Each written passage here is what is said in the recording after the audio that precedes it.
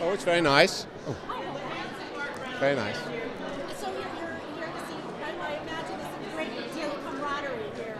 Oh, I know. I probably know quite a lot of the guys. Yeah, I haven't been here long, so I'll see them. I said, yeah, a few guys. Walter Murch is a good friend of mine, and Frank Uriossi, I haven't seen him yet. I haven't seen anybody yet.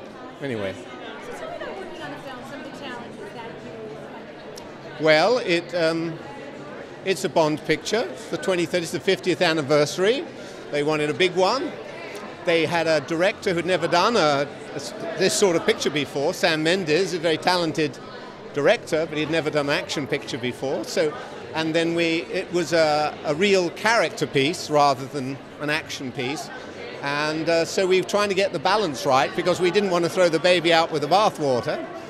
You know, keep the fans who like the action, which we didn't shoot the action until almost the end of the shooting schedule. So it felt very weird to have a lot of talking and no action to cut. But it all came together, you know, they usually do.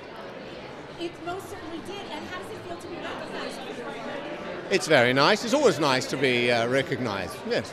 And a few words about Steven Spielberg, who's getting his awards here. Oh, well, what can you say? He's the man.